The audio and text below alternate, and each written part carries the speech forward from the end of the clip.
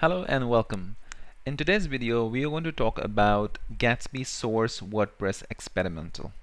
So this plugin is basically a pre-release experimental version of the upcoming Gatsby Source version 4.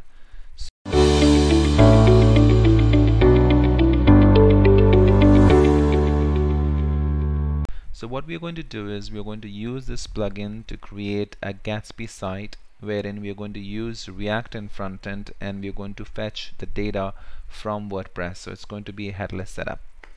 Okay, and it is going to be a pre-release for the Gatsby Source WordPress version 4. Currently it's version 3 that's running, but if you want to try it out, the version 4 experimental, you can try this plugin today and see how it goes. Okay. And as you can see, it's rewritten from the ground up using wp-graphql for data sourcing as well as custom plugin wp-gatsby. Okay, so what we're going to do is we'll start with the installation. Okay, so the first thing you need to do is you need to install Gatsby CLI. So you need to hit it and install Gatsby CLI. I've already done that, so I don't need to do it again. The next thing you're going to do is create a Gatsby project. So this Gatsby CLI gives us access to this Gatsby command that allows us to create the Gatsby site, and this will be the name of the directory, this will be the project, and we are using the experimental version. Okay, so let's hit it, and it's going to take some time to just quickly install all of the dependencies. So as you can see that it's cloning into WordPress v4 directory, and it's going to go ahead and install all of the dependencies and the packages as well. Okay, so while it is installing, we're going to set up our WordPress site if it isn't already. So what you're going to do is just open up a WordPress site. So I have a local WordPress site set up, and I'll call it headless, or I'll call it decoupled WordPress. So the first thing you want to do is you want to install a couple of plugins in your WordPress.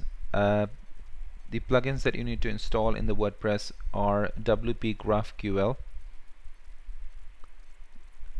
okay, which is this plugin right here. So you have a link there, hit download and just upload the plugin to your WordPress. And there's one more plugin which is called wp-graphql,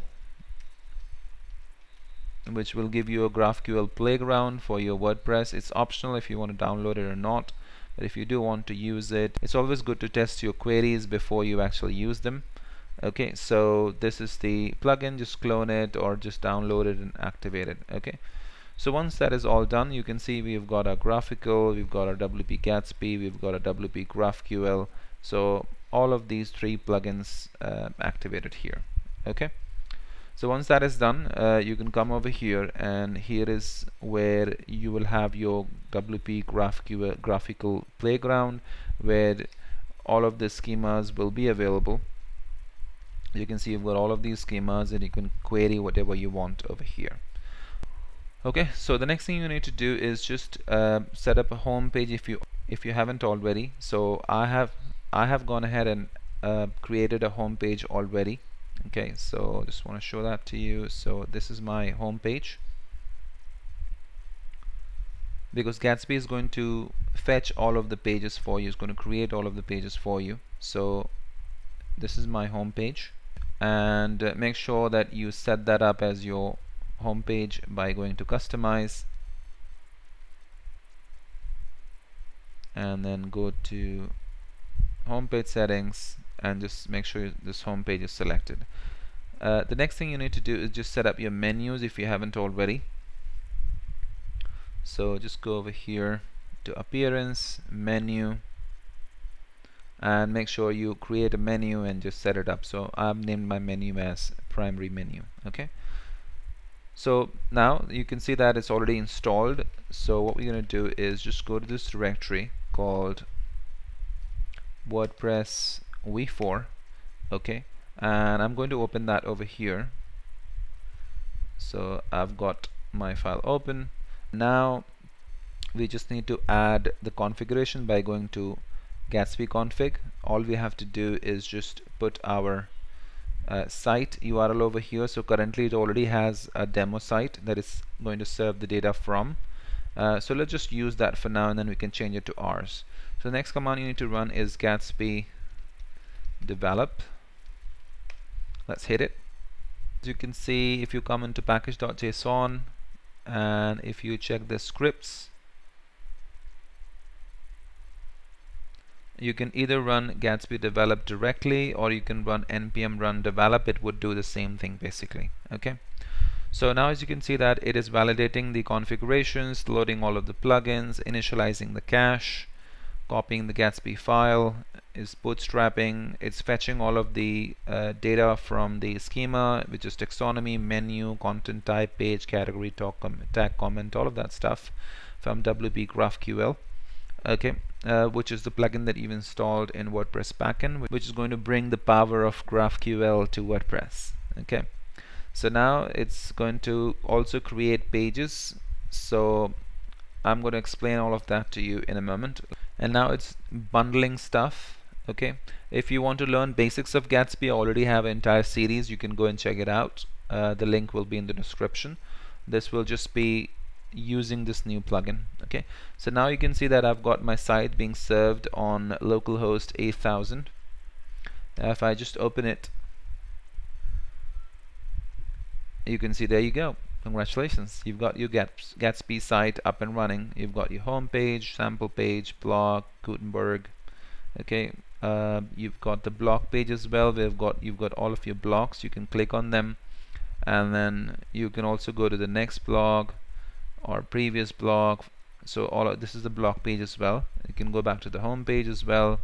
Okay, so all of these details are there. Now currently it's serving the data from that demo site that I've just shown it to you by going, if you check in the Gatsby config, this is site. Now if I want to make it serve from my own WordPress site, all I have to do is just change this part right here. I can just say HTTP, and then currently I have a local setup, so I'll just say localhost 888, and that's decoupled WordPress. That's it. So for you, this will be like HTTPS or HTTP, your WordPress.com site, whatever site you have. So this will just be your site URL, and then /GraphQL, so that it can fetch all of the data from the GraphQL. Okay, from WordPress. So now if I check, I'll have to rerun this. So we're going to run npm run develop, which is going to do the same thing, which is just run Gatsby develop. So again, it's going to load all of the plugins, the Gatsby plugins, and fetch all of the data, build pages and things like that. So let's do that. Now this time it's fetching the data from my WordPress site, because that's the URL I have mentioned over there, right? Okay, now if I just refresh, there you go. Awesome, perfect. So now it's fetching the data from my site, right? Of course, don't worry about the style and everything, because again, this is an experimental plugin that just have some basic styles. It doesn't have that much style, but you can style it yourself. Okay, so I've got my home page. If you want to know what pages are already there, just go to 404. So this goes to 404. You can see these are all the pages that I have. I can go on any of them, right? So I can go on inspiration, I can go on new posts. Of course, you won't be going on 404 just to be able to go to the page, right? So we need a menu. So the reason why it's not serving menu, because you need to tell it to serve it. Okay. So for that, what you need to do is you need to go to source. In fact, let me just give you a walkthrough of all of the files that you see over here. Okay, and then we can get back to the menu. So Gatsby Configure is the place where you have all of the configuration. I'm not going to go into the detail of all of this, but these are some of the plugins that it uses. This is the plugin that we are using over here. So whatever plugin you want to put, you can just put it over here, the configuration of that. This is the URL it's serving, and then query depth and timeout, all of that information is here. Okay, these are some debug settings. It's using a Chakra UI for the UI components. You can write your own components, that's fine. It just uses these by default. And And then it also uses the netlify cache for caching.